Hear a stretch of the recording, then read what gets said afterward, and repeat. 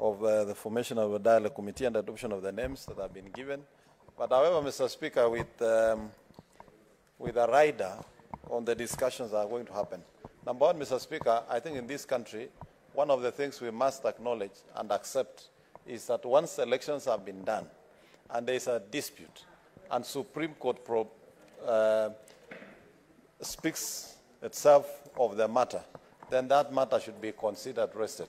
Mr. Speaker, I think as a nation, one of the most important things this committee should not do is to accept and set a precedence that when you lose election, you can actually use violence to get back to discussion and be accommodated within government. Mr. Speaker, I don't think that is what our Constitution intended. We need to be progressive, and once you lose an election, accept the results. You can challenge or propose amendments, change of policies that would probably address some of the things that are required without necessarily causing violence in the country. Mr. Speaker, I also want to urge those who are going to sit in that discussion that the center of discussion should be things that affect Kenyans.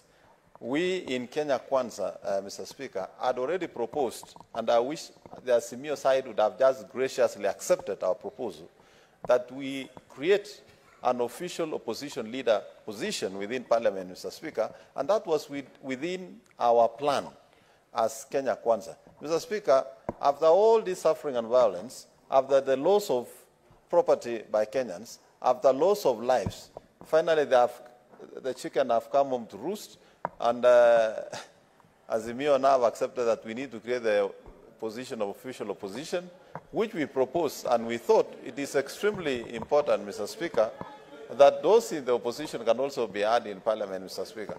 Mr. Speaker, as we conclude the dialogue, I would also want to urge those who are going to discuss that the compensation of property destroyed must also be discussed. And I propose, Mr. Speaker, to those who are going to sit there, that the funds should be sourced from political parties that were involved in those losses, Mr. Speaker. Mr. Speaker, I support.